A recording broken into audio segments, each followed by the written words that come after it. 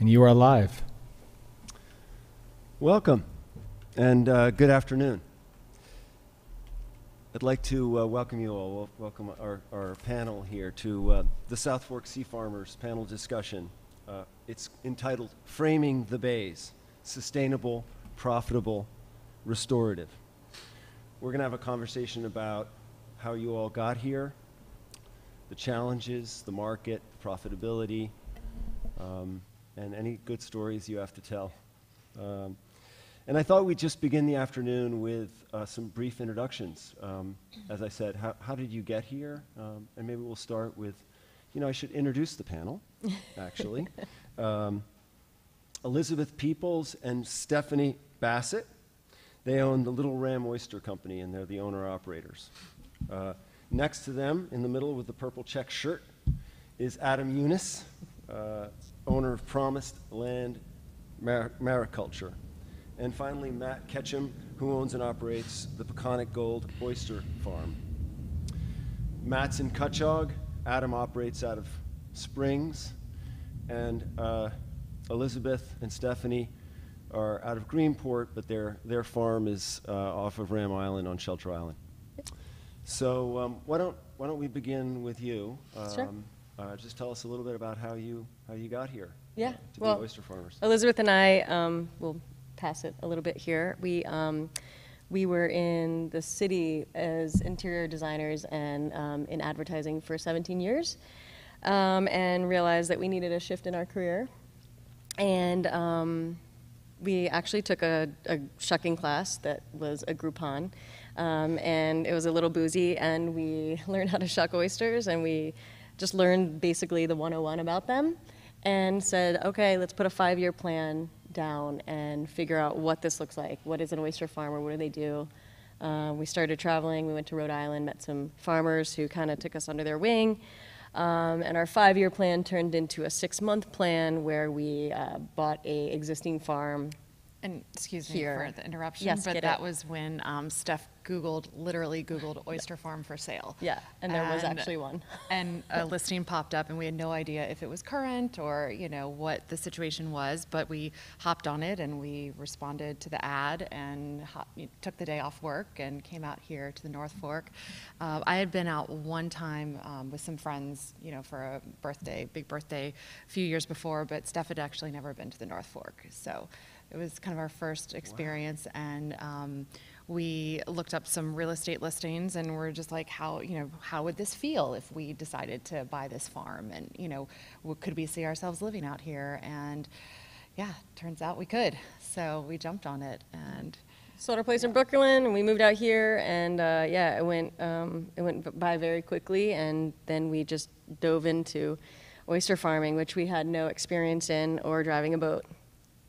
Got to start somewhere. But you got to start somewhere, That's true. so we did. And we were ready for and, it. every day's been a crash course, but it's getting easier and better, and we wouldn't have changed a thing about our moves. Can I, before Adam introduces himself, I just got to ask, have there been any really big mistakes, any big boo-boos? Not big, but You haven't definitely. run the boat aground or? No, actually we haven't, no. We were very careful about learning how to drive the boat. We had Very safe. private instructors, and we have very good friends in the industry who have helped us with our techniques along the way, and have been there for a quick call, who we can ask questions every single day. We have done that. We did that. We don't bother those people anymore. We're good now. But it was crazy. The first year was nuts. Wow. Okay. Well, I can't wait to get back to you guys to hear a little bit more about your experience. I know Adam. I've known him for some time now, and I know his journey included a lot of education, actually, as opposed to your experience. So, Adam, why don't you fill us in? Okay, so I, similar to Elizabeth and Stephanie, I started my career after school in the city, working for a carpentry firm, which I didn't particularly enjoy. So I went back to school and ended up getting a master's in marine biology, atmospheric sciences from Stony Brook. And after that, worked for the town hatchery of East Hampton Shellfish Hatchery for almost 5 years. And that's kind of where I learned the trade and how to do things and not do things. And while I was there for those 5 years, I was doing the paperwork to acquire one of the scalp leases, doing the DEC, Army Corps stuff. Because scalp sounds a little bit like scallop. Oh, I yeah. think maybe So you should- the SCALP program is an acronym for the Suffolk County Aquaculture Lease Program, so which is throughout the Peconics. So there's approximately a year process to get your lease and the permitting to actually start farming. And so I started farming in 2017 in Napeague Bay. And have just slowly increased production each year, nothing crazy. And, you know, let's see, it's like 5 years later and just still trucking along. So it was a good transition to get out of the city and, you know, do something that I've always wanted to do, which is work on the water. So. Great. And how about you, Matt? Well, for me, it all started on a cold, windy, rainy April day when my dad took me flounder fishing for the first time on, I think it was my 5th or 7th birthday or something like that. I froze my butt off. I caught one flounder, and for some reason I liked it. Fast forward to my college years, I studied aquaculture and fisheries technology at University of Rhode Island. Worked on a few oyster farms up there, did a lot of commercial fishing and also working on charter boats and head boats, which I ended up running some of them too out of Orient Point.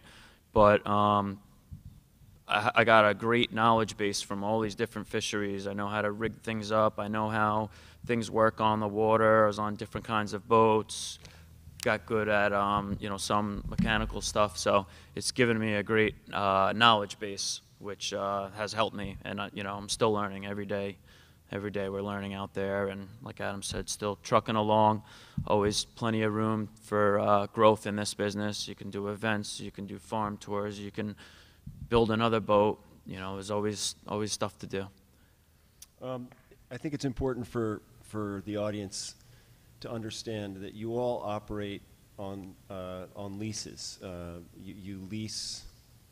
Not bottomland. You lease an area of maybe someone could explain it, actually. Adam, anyone, who would like to explain Sure, the I'll lease go ahead program? and attempt to do that. So the Suffolk County created SCALP, the lease program, going back to, I believe it was established in 2009 to start, and so they have lease plots all throughout the Peconics, as you guys know.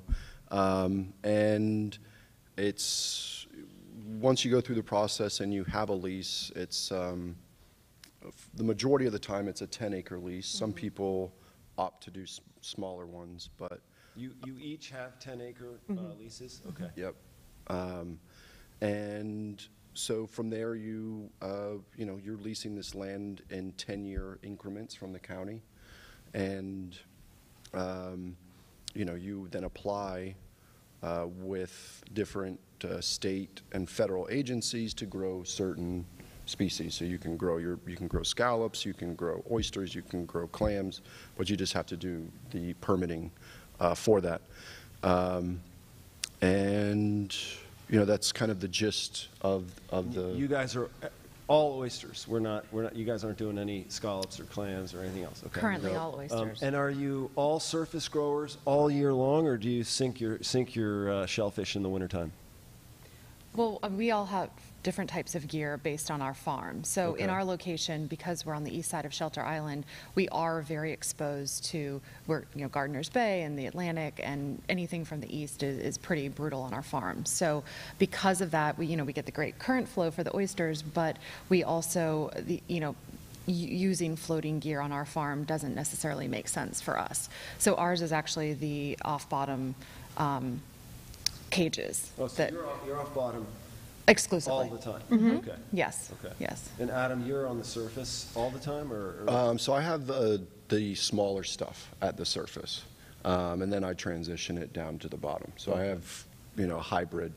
But as they were saying, you know, come wintertime, I don't think that there's anybody who keeps stuff at the surface. Right. It's just it's too windy and it's too cold, and the oysters, you know, biologically or physiologically can't handle that kind of stress. Okay. And how about you, Matt? Yeah, I use what's called off-bottom cages, which are actually on the bottom. They have little legs that keep them just off the bottom. So there's 3 ways to grow oysters. There's floating, which is something that floats at the surface. There's on bottom, which means the oysters are literally on the bottom, no mesh or anything, no cage. And then there's off-bottom culture, which is any kind of gear that you can deploy and haul up. So that's what we're using, 3-foot by 4-foot bottom cages, and we have different size mesh, 1/2 inch or 1 inch, depending on the size of the oyster. Got it. So How many bags can you get in one of your cages? Like, do you have a 6-packs or 12 packs? Or? We use some of the bags because we need the small mesh for when we put seed in, but once they get to a certain size, they're just in the 1/2 inch mesh, and we're not using any bags. Okay. So for my setup, we're really efficient at handling that. So that's how we do it. You know, since we're sort of in oyster growing 101 here, we might as well just go through the whole process here. So where do you get your seed from? How important is the East Hampton Shellfish Hatchery or the Cornell? I don't know where you get your seed. Fill us in a little bit on how this all works. So yeah, maybe start with you guys. Sure, yeah. We vary where we get our seed. We don't put all our eggs in one basket Actually, for you know what? different Good reasons. idea. Explain seed. Yeah. Well, you can. So we get the majority of our seed from Karen Rivara at Eros, Cultured Oyster Company, and she is based. Her facility is based out of Southold, and she's one of the main suppliers out here. We also get our seed from Fisher's Island. We get seed from Rhode Island. Are they different varieties, or it depends no, on it's the how same much they cost? species. I mean, they do come at different cost, and you're going to spend different amounts of money depending on what size you get. The smaller, it's going to be cheaper. You just have more labor in growing it out. The larger seed is going to be more expensive, as it's more hardy and it's going to grow faster on your farm. So, and the smallest seed that you would begin with is how big? well, it depends on if you have a flupsy, which is something that we can explain. We do not have that system, which is a floating system off of your dock where you can get very, very small seed and keep growing it in a controlled environment. We go directly into bags, into our cages, like Matt was explaining before, and so we get our seed at 6 millimeter. Okay. And do any of you guys have the flupsy systems? I do not, and I mean, it's a really good way to, you know, you can buy seed as small as 1/2 millimeter, right? So you just like have sand. to have the right mesh size to grow that out in a flupsy, and willing participants in terms of labor to do a flupsy. But it's cheaper, so you can get a lot of seed for much cheaper. But no, I mean, eventually, one day I'd like to have a flupsy. That's like, you know, Yeah. that really helps you, what's the right word? Not expand, but like, you know, bring it to a, Vertically integrate. yeah. It's another full-time job that pretty much would pay for itself, but even at the size, a lot of us get our seed, 6 millimeter or 12 millimeter.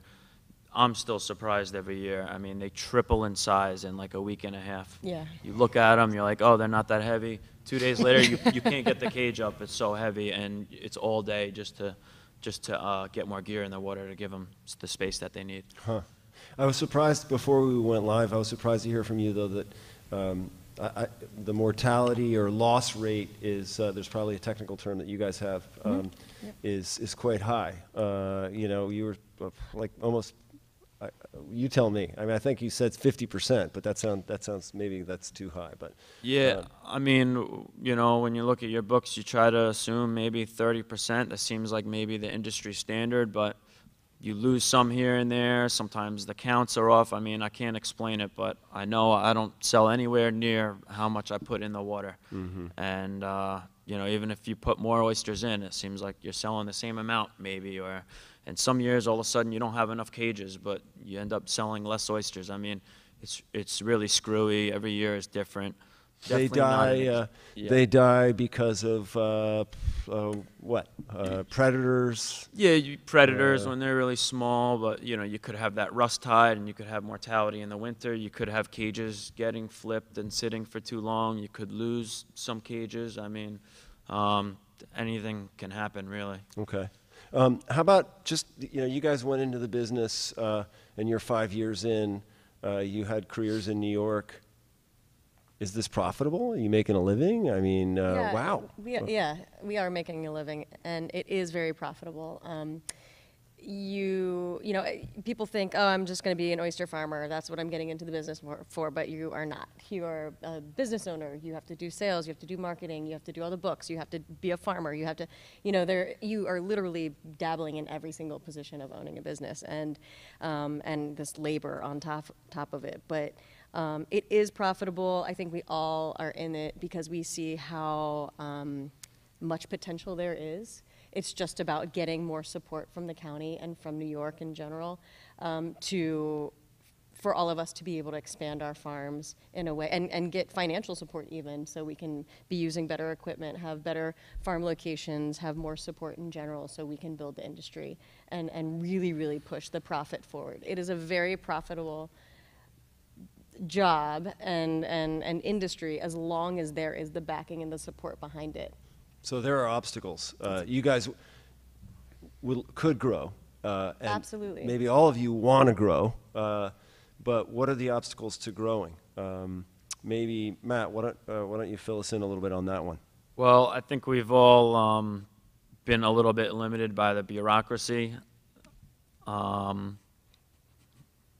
You know, a lot of paperwork, as Adam alluded to before. We need permits from, I think, 5 different agencies: Army Corps, Coast Guard, DEC, Department of State, the county, your local town. And I think, you know, maybe we can take a page out of Rhode Island's book or Connecticut's book. You know, Rhode Island has the Coastal Marine Resources Council. It's one streamlined process, one agency you have to deal with. In Connecticut, the shellfish bottom is, for the most part, regulated by the Department of Agriculture. And here, you know, we have a lot of these agencies that can't seem to get on the same page. And, you know, we're all in the county program, which has great intentions, but the paperwork has really limited our ability to grow our businesses. Are there additional available lease sites, and why don't you just get them? That'd be great.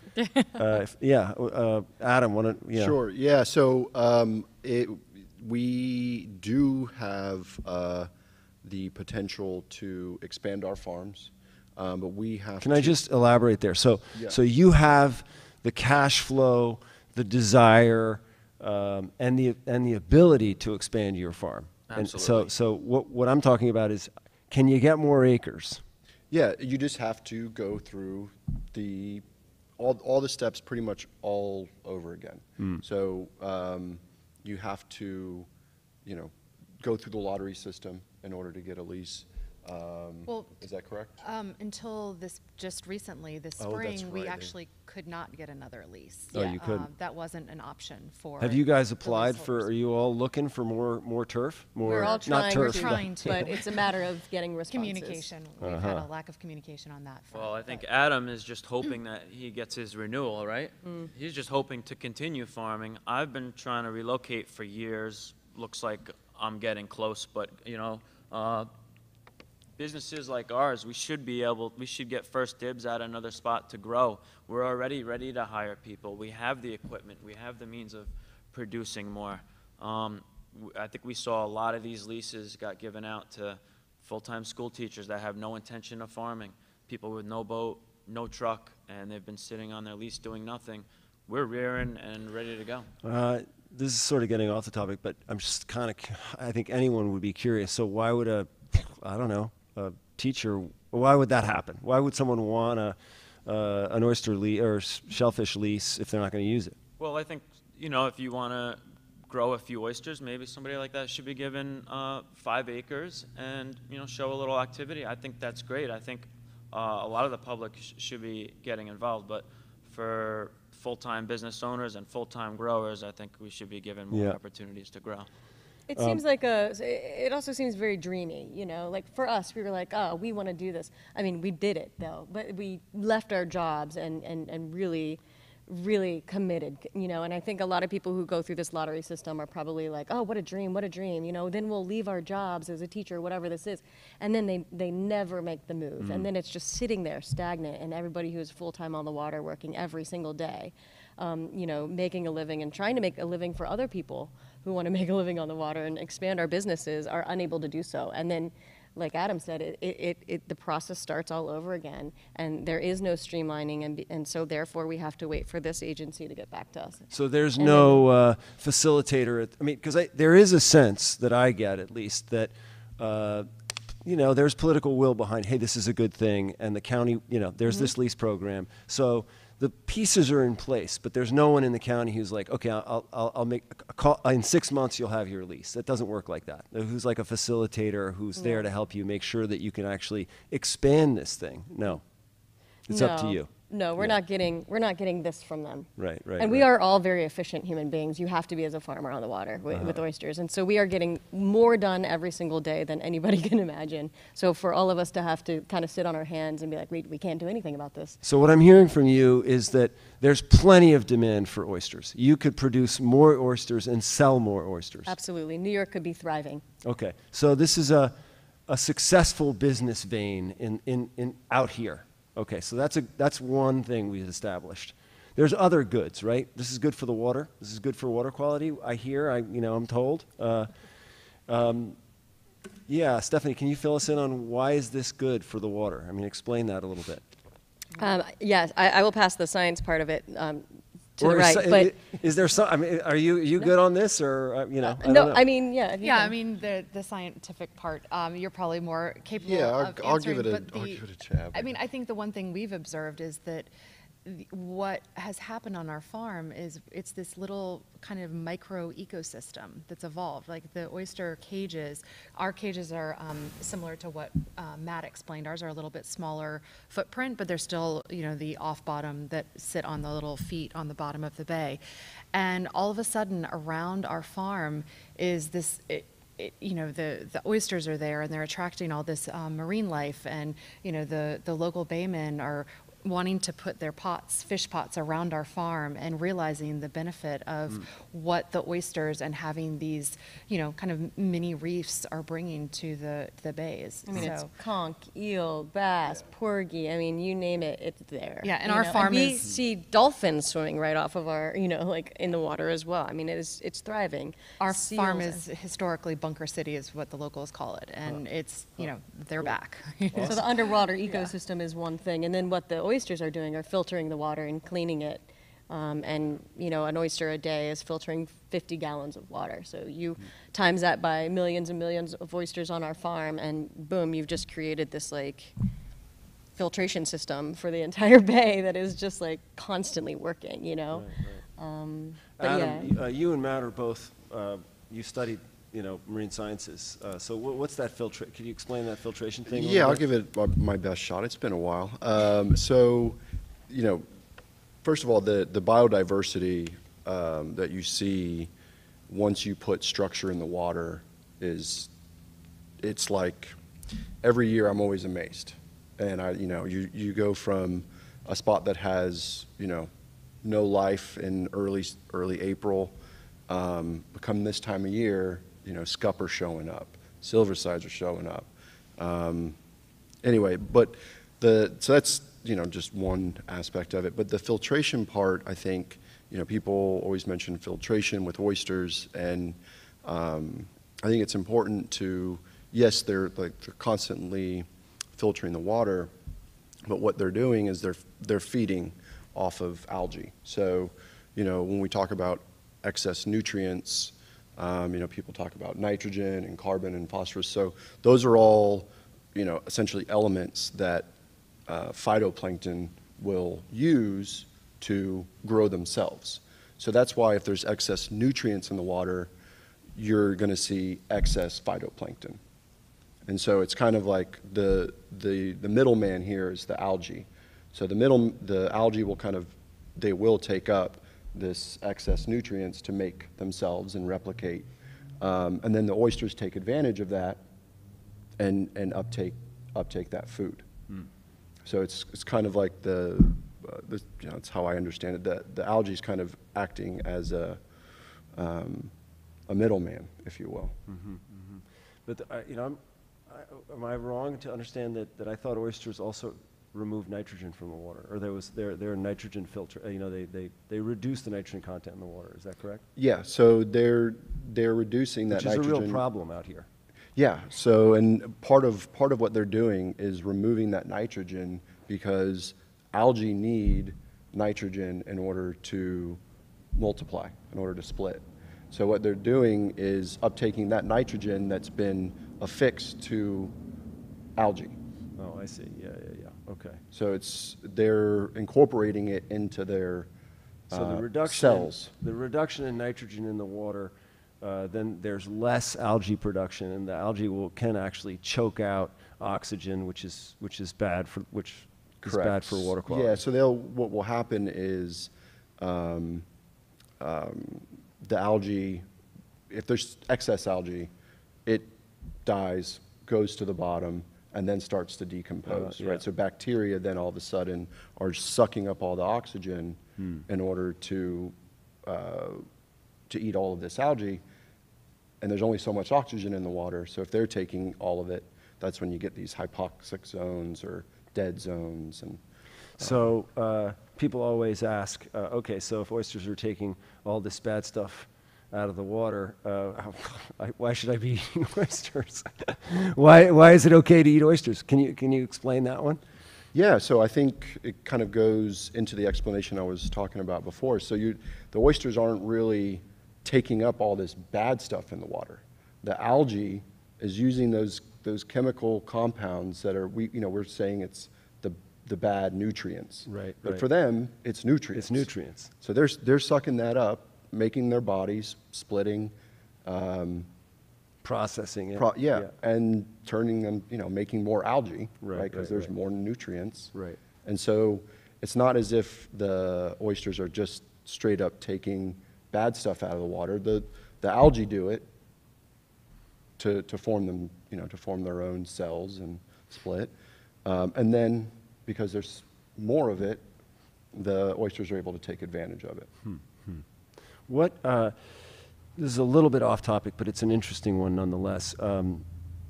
You guys aren't scallop farmers, and scallops have that season in the wintertime, and it's been fluctuating a lot. It's actually up and down mostly lately. What's going on? Matt here fishes for them, though. Oh, you do? I have some on my farm too. But You do? Oh, okay. What do you think? I get asked that a lot, and I don't know. This has happened in the past. I don't know what years, but we have had die-offs like this for a year or two, and then they come back. So the scallops that are out there now are spawning right around now, I think, and hopefully they survive so that we can catch them before they die. The small ones have been surviving. We're not allowed to keep those. So they've still been spawning and reproducing, but they're dying before we can catch them. They have a short life cycle, around 18 months. And I think their life cycle has just been off track a little bit. Maybe they're spawning a little bit early. It's coinciding with the really warm water temperatures. They're a little bit stressed out, and they're experiencing a lot of mortality before we're allowed to go get them the first week in November. And do you raise them to market size? Yeah, and the funny thing is, I haven't seen one scallop die in my cages. They Amazing. all seem to survive, and there's Amazing. a lot of different theories that it's because because predators are eating them, like cow nose rays are suddenly coming up here because the water's warm and people think those are eating them, or one theory I think has something to do with it is the low oxygen levels when we have the harmful algae blooms. you get those low oxygen levels all the way at the bottom, and I think the scallops may be a little more sensitive to that. And I will just say on what we were talking about before, I cut school a lot to go fishing, but I think what I would say is oysters are just a keystone species, and they keep the algae in check. Yeah. That's really simple. Yeah. I mean, I think that's the answer. Keystone species out here that keeps the algae in check. I mean, algae will choke the base and Yep. kill the life, suck all the oxygen out of the water, clear enough. So if you guys were to itemize, it sounds like you're all, I mean, I know that you want to move your site, and that's been a big struggle. And I know that you're waiting for your lease renewal, and that's stressful. But as far as businesses are concerned, you all are doing well, and you'd like to grow. So is finding more space your biggest challenge, or are there other challenges that we don't know about? I would say space on land as much as space on the water. We need a spot to put our cages. We need a spot to load our gear onto our boat. We need a spot to process, and tumble your oysters. Me, I have a boat that's out on a mooring now. I need a safe, calm spot for it. A lot of the stuff you can't just do in your backyard. Your neighbor's going to complain. You can't just do it at a dead-end street or at the ramp. We need a place to work. My dockage doubled this year. There's a real lack of working waterfront. So, maybe some sort of co-op area. And there's some ideas like that being tossed around, but it needs to be logistically feasible for everybody to share it and use it. Does that sound about right? Yeah. Yeah, 100. Yeah, I Absolutely. think so. I think one of the major issues that most farmers, unless they have their own waterfront space, is having a working waterfront. Compared to other states nearby, Long Island just doesn't have any more working waterfront. And I think a community-owned working dock, commercial Yeah. fishing dock, where oyster farmers could be a staging area, basically. Yep. Yeah. Well, I've been focusing a lot on sort of challenges, even though clearly business is good. And I think I want to ask you two, because your experience was you bought a site, you bought a business, and you haven't faced some of the lease challenges that Adam and Matt have faced. I want to hear a little bit about the fun, like the good stuff, right?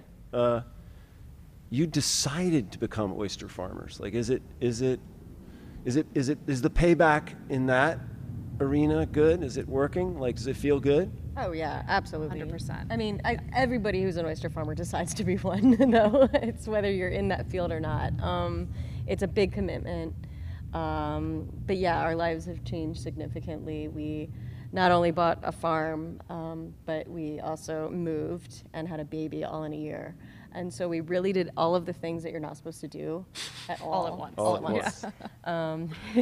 Which was amazing. But no, it's a dream working on the water. I appreciate the rainy days. I appreciate just being outside. I appreciate everything that nature has to offer. And the industry has been, and the people in the industry are wonderful. And being in this community we feel closer to people out here than we ever did in the city. Oh, that's such a nice and we thing. have a connection to the land. We have a connection to our community.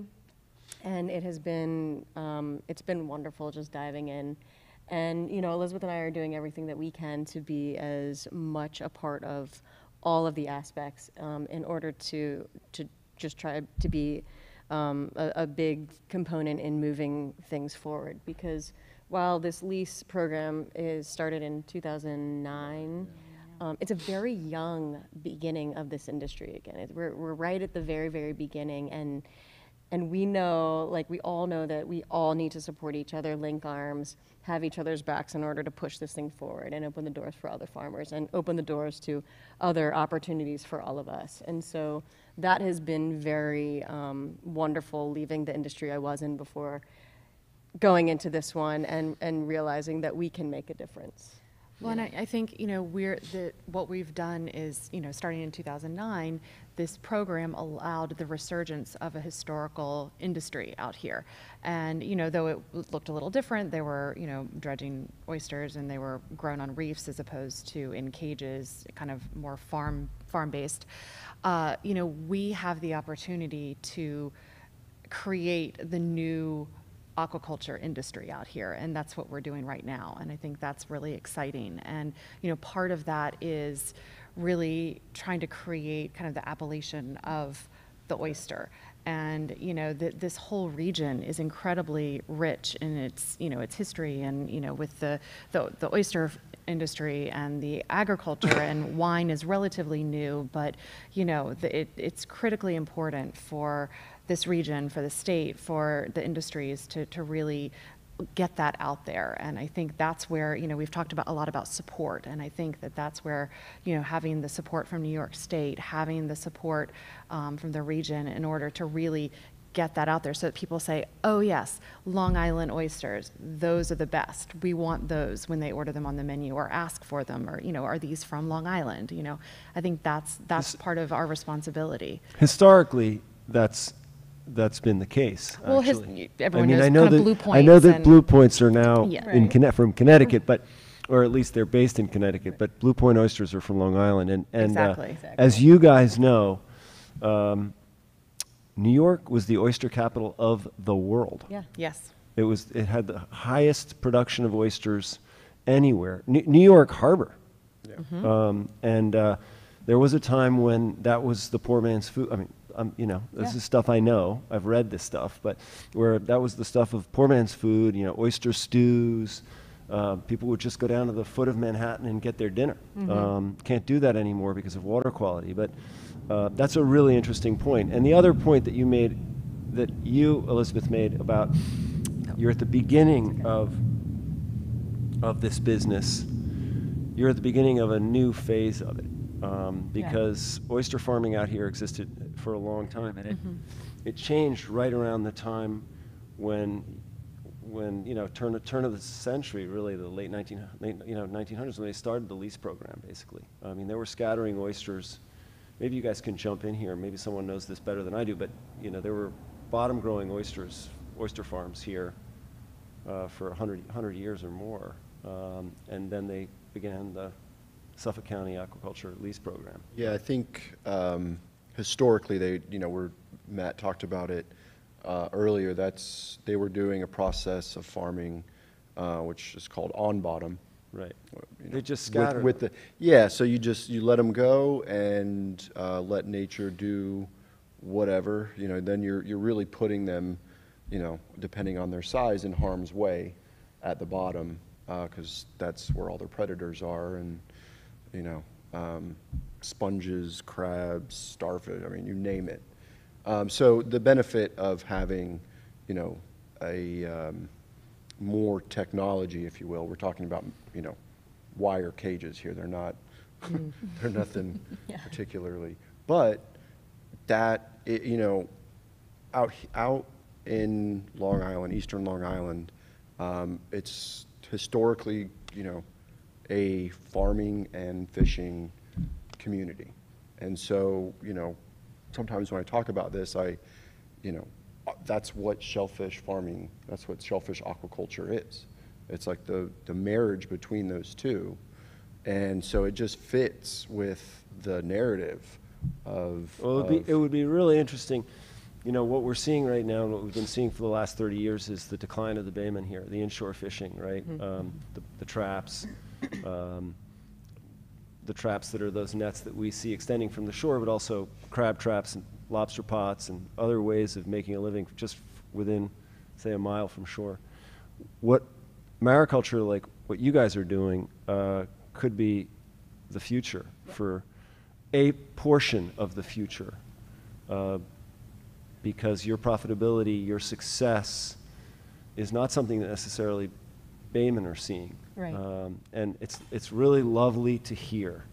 I know that you're all struggling to a certain extent. You have your challenges, but it's really awesome to hear from a economic, cultural standpoint that business is good. I mean, inshore fish growing business is good. Wow, that's great for this region. That is just really great. And it's not a question, but it's so important. Let's see, what else? Yeah, I wanted to talk a little bit about the future, you know, like, do you hand this down? How does this continue? How does this grow, you know? I mean, I don't know if you all have thoughts about that, but... Well, I will say, you know, we're talking about the 1900s and growing oysters on the bottom. The oysters were sort of there naturally already. They were more or less ranching it. Nowadays, we have an uphill battle. Those oysters are not there anymore, which is why we're buying them and putting them in cages. So we have an uphill battle because we're not in naturally productive areas. We're in undesirable locations where, in theory, nobody complained about us being there, you know, after rigorous public comments and stuff. But I like being in it. I love being an advocate for this industry and for all farming, but I think we have a lot of growth left if we're allowed to. We have our surrounding states growing kelp now, which is great for the environment, also makes great fertilizer and a variety of soap and food products. I mean, kelp kimchi, kelp sauerkraut, kelp noodles, kelp broth, vitamins, and they could supplement it with food for animals that ends up being better for the environment and saving money on food. So we have that, you know, that's going on, commercial aquaculture, kelp culture in our surrounding states. And we just finally passed legislation here to allow us to do it. But, you know, there's some more paperwork to be done before we're allowed to grow it commercially, especially in the Suffolk County lease program. So we're hoping that, you know, within a couple of years we can really start experimenting with that, because it's going to take some industry leaders and guys that are already growing to figure it out and work out the kinks and figure out, you know, efficient, environmentally friendly ways to grow this stuff here, and also to develop the markets more. There's definitely a lot of potential. Yeah, unlike oysters, that's one of the challenges is developing the demand, developing the market. I mean, there's definitely a market for it, as you pointed out. You know, for fertilizer, I think that's beginning. And as you also pointed out, yeah, the state just passed a law on this, which is great. Kelp farming will begin soon. Has oyster consumption increased? I mean, this demand that you can't quite meet yet, or this demand that you would like to meet more of,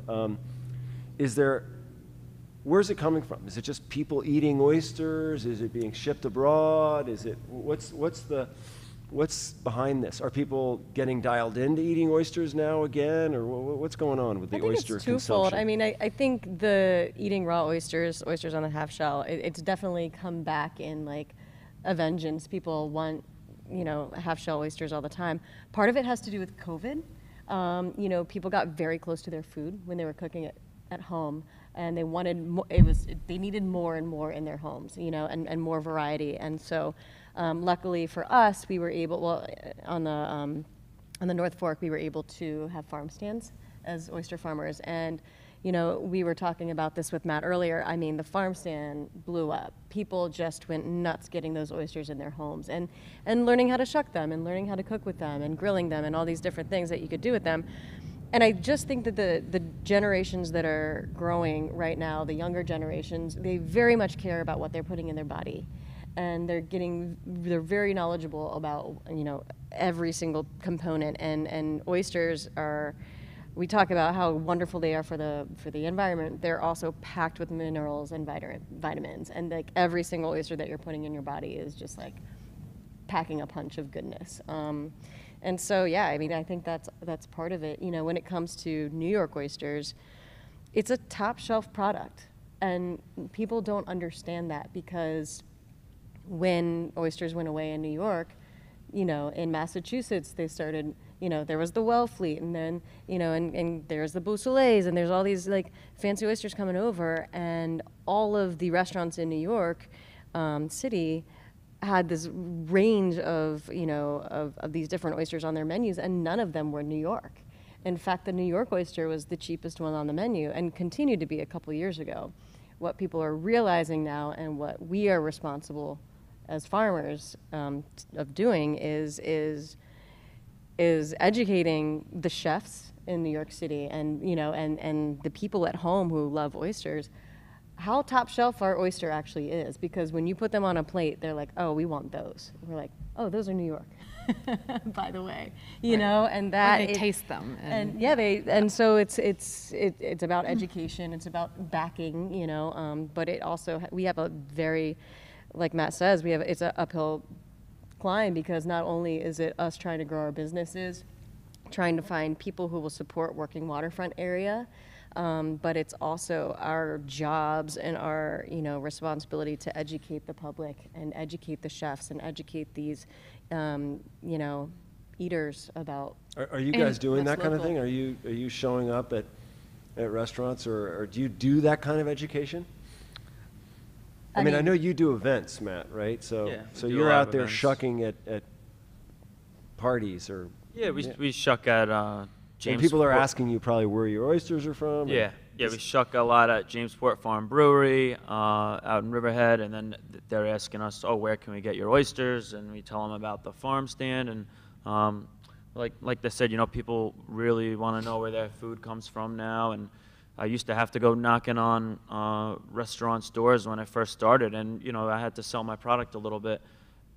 I thought it would get tougher with more and more people in this Growing. industry, but Yeah. now restaurants just have 4 different kinds of oysters on their menu. And Greenport, there's more restaurants, and out here there's more restaurants. And you know, we lost all our city sales with COVID, but I still can't grow enough oysters. I mean, it's gotten easier to sell oysters, I think. Yeah. When are the best times to eat oysters? When do oysters taste? All the time. All the time. All the time.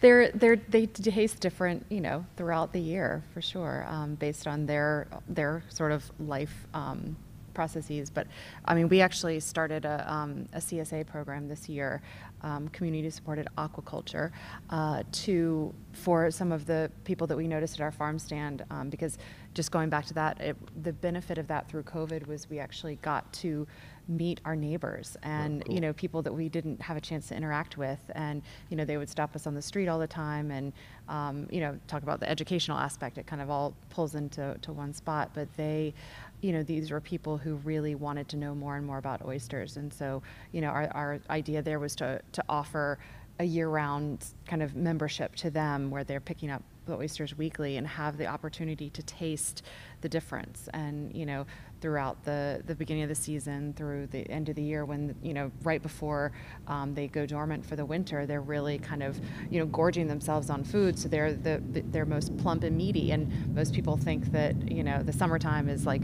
you know, oyster time, and any time is. But it's interesting to be able to taste that difference throughout the year. Yeah. I mean, I like them in the spring and in the fall. But, yeah, summer's good too.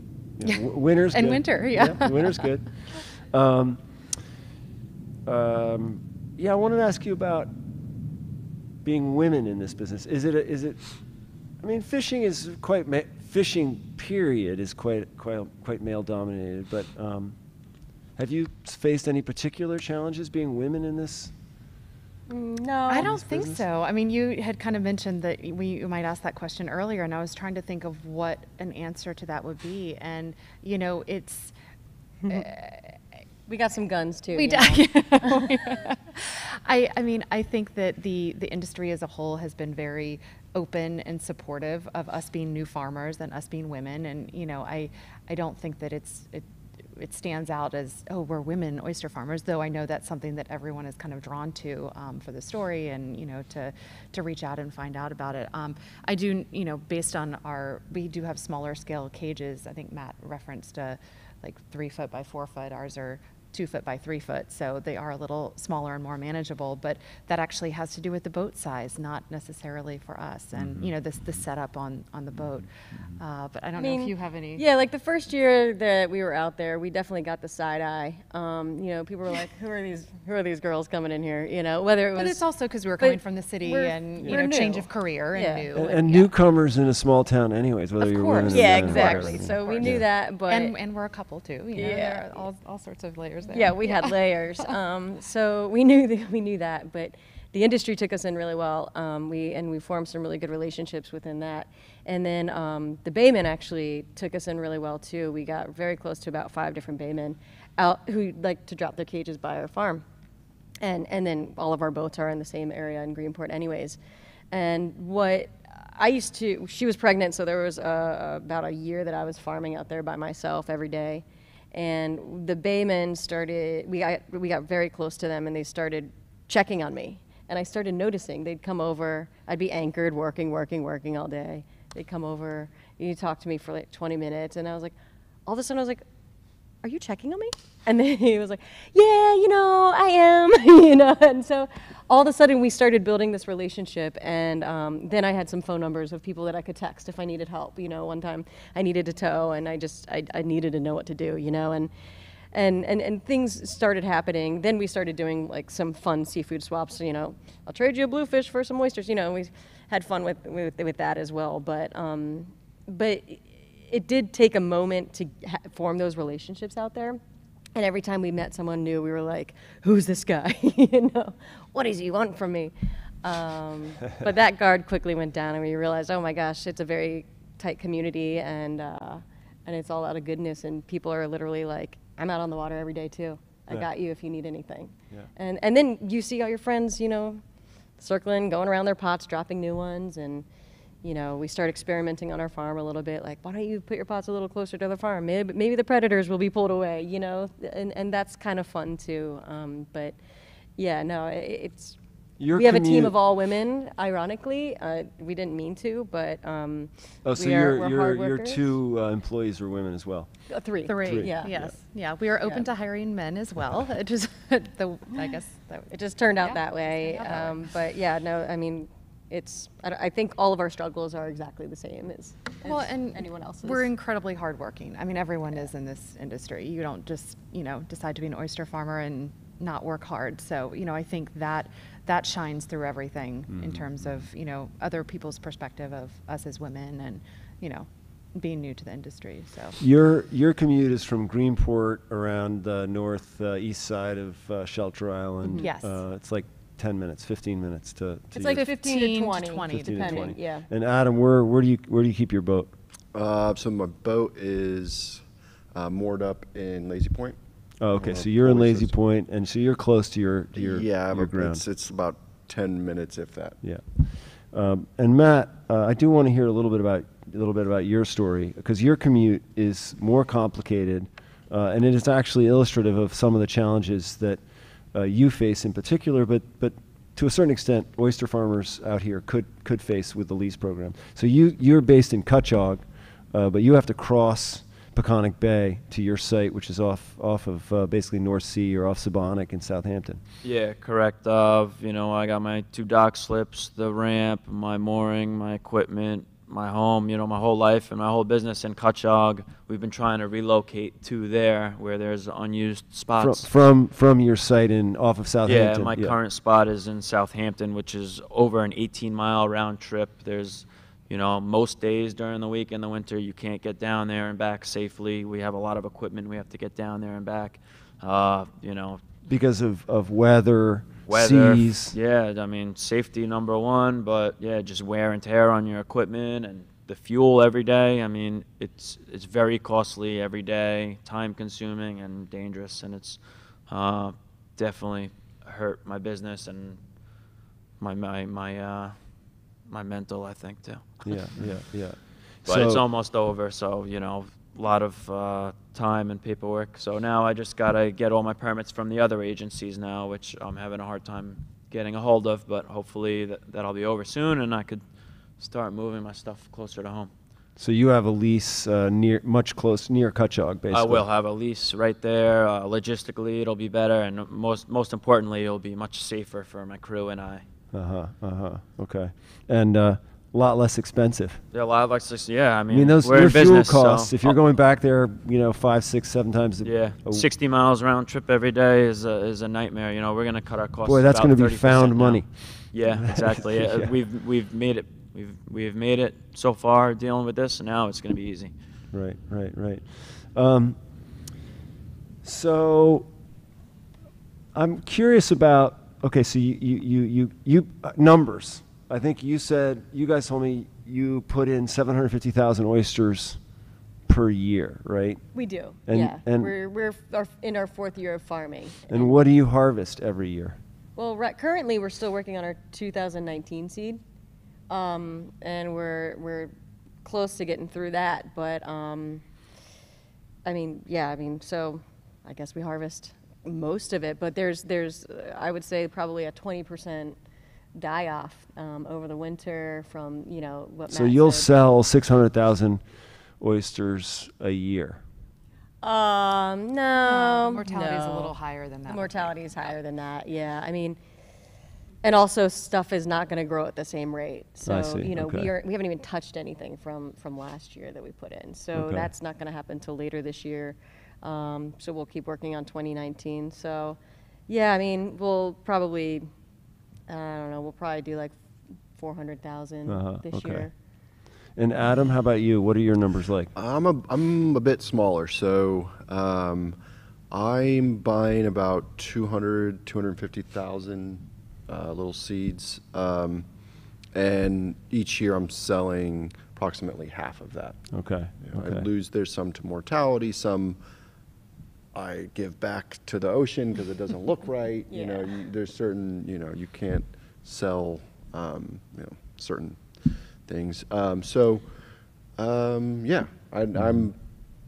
we all talked about scaling up. Like it's bringing something like this to scale is what it's all about. And then that really. Because you have more capacity, even you have more capacity alone. Yeah, I would say I have a decent amount more capacity, but I'm right now just a one-man band. Like, so I'm, everything. Right. But I think with the labor changes and the economy, I think that's gonna, I'll have at least 1.5 employees, in a month from now. How many oysters are you putting in every year, Matt? Around $750,000, but I don't know where they go. And I do events, and people always ask me, "Do you seed the bay?" So when I roll up to a cage and it's spilt over because it blew 40 the day before and there's oysters all over the bottom, I tell my crew, "You can tell them yes now. We seed the bay." So we've got a couple minutes left, and I just wondered if you all have anything else you want to add. I mean, it was interesting, Matt, that you said earlier, and this conversation, which has been so interesting and fun, is demonstrative of that you have to go out and make your case. I mean, you're at the beginning of something of a new industry. I use that word cautiously, industry, but so you don't necessarily see all kinds of farmers, all growers of all things out advocating for what they do. And it's super cool that you do it. And I think you guys are great salespeople of your world and what you do. But I just wondered if you have anything in particular that I might not have asked you or that I left out. I think one thing I was going to say earlier, we were talking about the future, all right, scaling up business, the business side of it, obviously there's that future, but when you look globally at what is sold on the seafood market between aquaculture and wild stock, the trend doesn't, the numbers don't lie. So aquaculture all over the world, whether it's shellfish or bluefin tuna,